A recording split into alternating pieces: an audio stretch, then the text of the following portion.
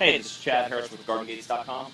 So we're looking at Fermob Bistro chairs here, and it's Labor Day weekend.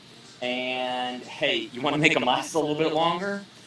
I like to use this LPS heavy-duty lubricant, and the reason why I like to use it is it has an oily film that protects against corrosion and it actually helps keep water out of the joints. Simply, little like add here, there, little spots. Sometimes I like to do back here, and there's not any real reason to hit anything other than those corners.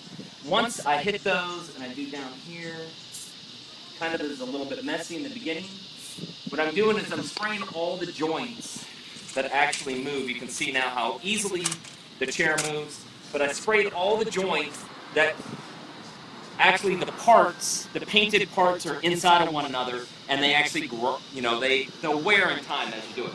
So what happens is it puts the oily lubricant underneath in the joint itself, like where the metal rods go through the hole, and it helps keep it a little bit smoother, which means it's going to cause less friction, cause less rust, and actually make your chair last longer. You can take and add a little bit to every one of these rivets here. You can spray the underside of the chair if you want to spray any of these cracks along here. And once you spray it, all you want to do is take a simple cloth. I'm going to step right over here because I threw it on the ground. You just want to take and literally just wipe it off. Puts a nice little shine on it, actually. And what that'll do is that'll help your Fermob Bistro chair last a little bit longer. This is Chad Harris with GardenGates.com. We're here 7 days a week from 9 to 5. Call us at 1-877-780-6699. Thanks again. This is Chad Harris with GardenGates.com.